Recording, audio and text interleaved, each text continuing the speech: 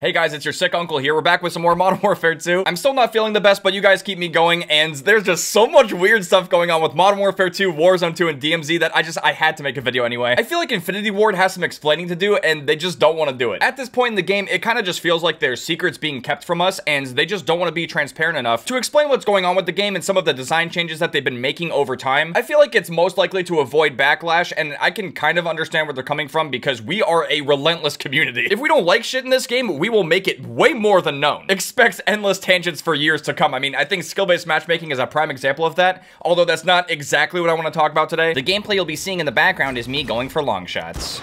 Yay. The first thing I'd like to talk about is the M13B. There's actually a secret variant of the M13B called the Chimera that is in the game, but we don't have access to it. The description for the gun says, with an integrated suppressor and slow high-energy subsonic 300 BLK rounds, the Chimera is adept at close quarters combat. Subsonic ammo hides kill skulls from the enemy team. Now, we do already know that this upcoming gun is essentially the Honey Badger from Call of Duty Ghost, but we don't know exactly when it's going to be coming. If I'm not mistaken, just like shipment coming into the game, it's going to be a mid-season thing, but here's the thing. 64 days left on this battle pass at the time of recording means that we're probably not getting any new guns in Modern Warfare 2 for at least a month. Now look, honestly at this point we've had so many games and so many seasons, I can't really keep up with things. I don't know if this is pretty typical for how long the seasons have been going. It's not the worst thing to have a battle pass that takes 2 months to complete because, you know, people who can't play as much, this kind of system and having it go on for this long is going to be better for the more casual players, which is probably exactly why they're doing this. But from the perspective of anyone who bought the Vault Edition or they bought any kind of tier skips, I mean, this is probably already done. There's not going to be too much to do here, and there's also just not a ton of content for multiplayer in Season 1. Sure, we got Shoot House, but where's Museum? Like, when is that map gonna come back? There has been no communication about when that map is actually coming back into the game. And if we go to game setup in private match as well, you not only can't access that map, but you can't access Shoot House either, which makes no sense. There was literally a hotfix for this game that just took Shoot House out of custom games. There's no reasoning or explanation why, you just can't play it. But going back to the M13B, you can also no longer cheese this challenge in DMZ. Currently in Modern Warfare 2, if you try to load up in DMZ and get into a vehicle and try to run over the chemist, they are going to EMP the vehicle before you can even get to it. So you have no chance of actually cheesing it. You're gonna have to do it the legit way of actually taking down all of the enemies, whether you're shooting them or blowing them up, whatever. I'm sure we have all kinds of different feelings about this because I know a lot of people are upset with the fact that this gun is locked behind a DMZ only challenge. And the only other way to get the gun, as far as I know, is to buy a bundle. I don't even know if it's in the store. That's not the M13B. I've got to look through all of the bundles now to see if it's being sold. So far, nothing yet. But see, what's kind of funny about this too is that the M13B is actually not that great of an assault rifle, so you're really not missing out a lot if you don't have the gun. But what's actually really crazy is that I've seen 2 different reactions to this gun being locked behind DMZ. There's some really awesome people in the community that have actually just been, you know, trying to add people as friends, load up into DMZ with them, and drop the gun for free so that way they can have it. Those people are like the saving grace of the community, but there's also another side to it as well. And look, man, I don't have hard evidence that people are necessarily scamming people, but there are people who are actually trying to sell the M13B for like $5 or $10. I've seen countless people being like, yo, just cash at me like $5, I'll add you and I'll drop you the M13B and DMZ. I mean, that's just kind of ridiculous, right? I hope to fucking God that everyone watching this video has not paid for the M13B because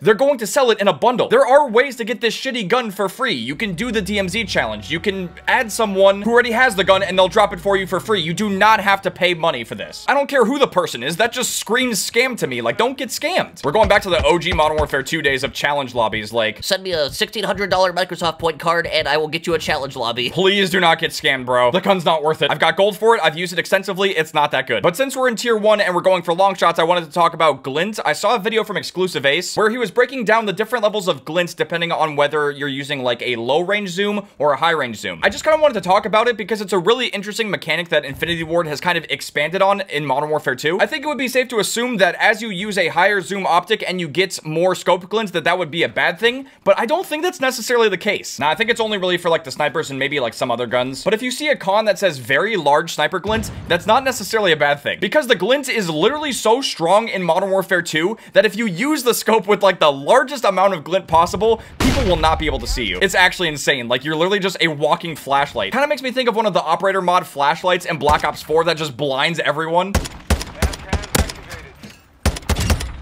I can't believe that was a kill. But the reason I wanted to talk about this is because I think this really large sniper glint is kind of broken. It is just my opinion, but I feel like Infinity Ward might have taken it a little too far because you really can't see people who are using it. For the large and very large scope glints in this game, I think Infinity Ward could probably tone it back just a little bit. Because dude, when you're playing Shoot House, if someone has a big amount of glint and they're head glitching the middle, you really can't even see their head. Obviously, your instincts are gonna kick in and you're gonna shoot at the giant beaming flash of light, but it is kind of weird because you don't really know exactly what you're shooting at. It's just, I don't know. It's a little funky. Now, the next thing I want to talk about, I can kind of understand why Infinity Ward would want to keep it a secret, but I know that Jev is currently doing the challenge in Modern Warfare 2 where you have to get like 1,000 kills with each gun to get the weapon charm. The mastery challenge where you have to use certain camos and get a certain amount of kills with each camo in order to get the charm. Man is currently torturing himself by trying to do the weapon charm challenge, but we don't even know if you're going to get anything by getting all of those challenges done for every single gun. There's basically one of two things that could happen. It's either going to have an amazing final camo with a huge payoff, or there will literally be fucking nothing at the end of the tunnel. Jason, I wish you the best of luck. I'm kind of pacing myself at the moment, still working on platinum, so I can't really see that far into the future. But if there is some kind of amazing camo at the end, then yeah, I'll probably try to go for it. But speaking of unlocking camos in Modern Warfare 2, we have to talk about the Survivor perk. From the comments that I've seen from you guys, and also just from what I've experienced in the game, we essentially have unofficial confirmation that the Survivor perk in this game breaks every single camo challenge. Meaning that if an enemy is using the Survivor perk, it doesn't matter what camo challenge you're going for, it is not going to track. Now, I know most players are not going to go out of their way to use Survivor because you have way more viable ultimate perks like Ghost and especially Quick Fix, but it's still a pretty annoying thing to deal with because there's no reason why using the Survivor perk should just not track the camo challenges in Modern Warfare 2. But that's just how the game is, and we have no communication from Infinity Ward about why this is the case. And like I've said before, man, there's something that's just so annoying about the Survivor perk breaking camo challenges. Like, if you're in the middle of doing the 3 kill streak challenges for a gun that you don't like or that's hard to use, if someone's using the Survivor perk in the middle of that streak, it's not going to track and it's not going to count for your camo. I think point blank kills are also a great example because you would expect that if you knock an enemy into Survivor, you'd be able to get close to them and then finish them off with a point blank kill,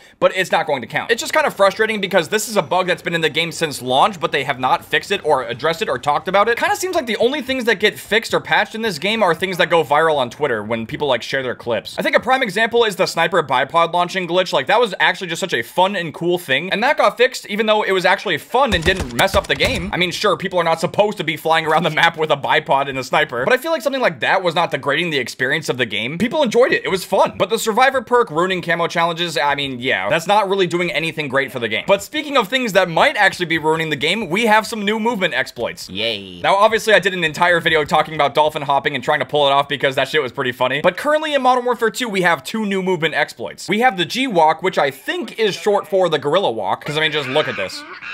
This is happening right now. There's that, and then slide canceling has returned. Now, as far as it goes for me trying to learn the G-Walk or the slide cancel and trying to pull it off, I don't care. I've already said before that I'm kind of indifferent about these movement techniques. If you want to learn them and figure them out, then you can, but they're probably going to get patched, so just keep that in mind. It's probably a waste of time. This is Modern Warfare 2 that we're talking about. It's Sentinel's Paradise. If you're trying to learn how to move in this game's multiplayer, then you're going to get punished. As a Call of Duty player who has been very anti-Sentinel in the past, I have learned to change my ways. This is a lot more laid back. It's more enjoyable.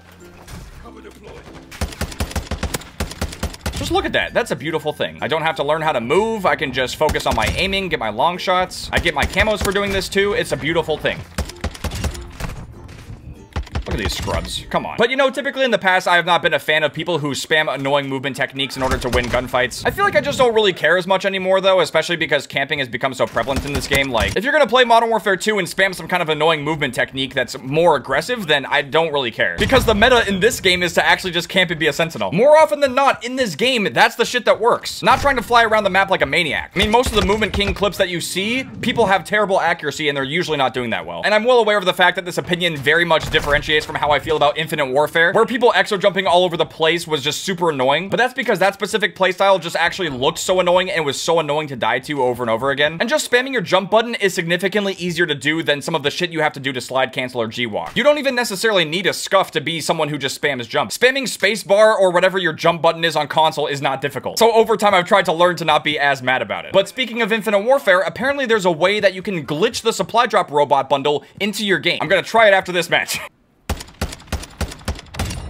There we go. Hey, bro. What the fuck? Come on. Look at this. We got a sentinel standoff. Okay.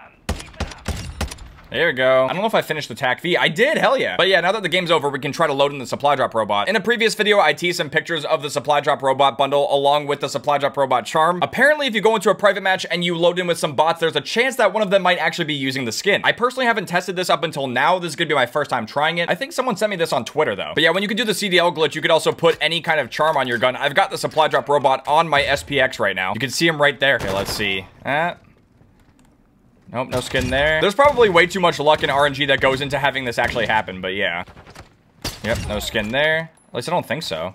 Nope. Now, this next point is something that I literally just became aware of, but I used to believe that the SPX was the intervention because of the kill feed icon, but it looks like they changed it without even saying anything. I can't be the only one that finds it weird that there's so many things going on with this game that are simply just not being communicated to us. Another prime example of something that got changed was the fact that armor-piercing ammo no longer pierces armor. At first, when I heard about this nerf, I was really confused because it doesn't really impact multiplayer as much, but apparently the reason that armor-piercing ammo got nerfed and it no longer pierces armor is because of Warzone 2 and I guess DMZ, because if you had armor-piercing rounds on your guns pre-patch, this would just go right through the armor and just kill people as if they didn't even have plates on. But I also think that Infinity Ward might have gone too far by nerfing it to the point where it doesn't even pierce armor. I mean, what's the point of this ammo type now? Okay, I mean, I guess it still does have the bullet penetration and extra vehicle damage, but this ammo type just completely lost its effectiveness against armored enemies when you're playing against the AI in like Invasion or DMZ. There can sometimes be so many armored enemies and they can be really annoying and difficult to deal with, and now you can't really deal with them as easily. Yeah, man, I don't know what they're gonna do about that. But speaking of Warzone 2, apparently people are flying around in boats, and there's also like this weird one-hit punch kill glitch. It's just insane. I mean, there's so many unexplainable weird things going on with this game. It's so fucking nuts. And look, man, if anyone from Infinity Ward or Activision is potentially coming across this video and they see this, I just want you guys to know that I'm not mad, because some of the shit that's going on in this game is actually just hilarious to me. I do think to some extent that having all of this weird shit going on with the game does actually make it more entertaining. But some of the weird bugs and glitches and things that are just kind of bad for the game, they probably should get fixed and addressed, or at least communicate something to us. Tell us what's going on with the game, you know? Like, what do you think about some of the shit that's going on? I think a lot of us in the community would just like to get some kind of feedback back from them. I know they're probably avoiding this because a lot of people just end up saying some stupid shit or they give them some backlash. But me personally, I would like to know what's going on just so I can have some peace of mind and know that the game is going to improve. I think that would give a lot of players confidence that the game is going to improve and get better. I do feel like people tend to get more mad and frustrated more quickly when the devs don't communicate anything, and we just have no clue what's going on with the game and what the state of the game is going to look like. The only kind of communication that we've actually gotten from Infinity Ward as of recently is just patch note updates. I know they have the whole Trello board thing and I've kind of checked it out, but it's not something that I really look at all that much. But if that's the only thing they want to use to try to get their points across, then I mean, you know, I'll check it. Woo! Let's go, Capite. Let's get some long shots. Point relocated. Stand by. Getting hit hard. Dude, MP5 goes in. Yeah. But I'm definitely curious to hear from you guys. What is something that's been going on with Modern Warfare 2 that just has no explanation that you would like to see Infinity Ward actually address and talk about? Whether it's a patch or a change to the game or some kind of game-breaking glitch or bug, I definitely want to hear from you guys. Every single one of us who plays this game is going to have a different experience, and we're going to see different things that others might not actually see or experience. So yeah, that's why I genuinely love hearing what you guys have to say about the game. But with that being said, thank you guys very much for watching. I hope you guys enjoyed watching this video of me talking about some of the weird stuff going on with Modern Warfare 2. If you guys did enjoy this video and you want Infinity Ward to actually talk more about what's going on with the game, make sure to drop a like. I'll see you guys later.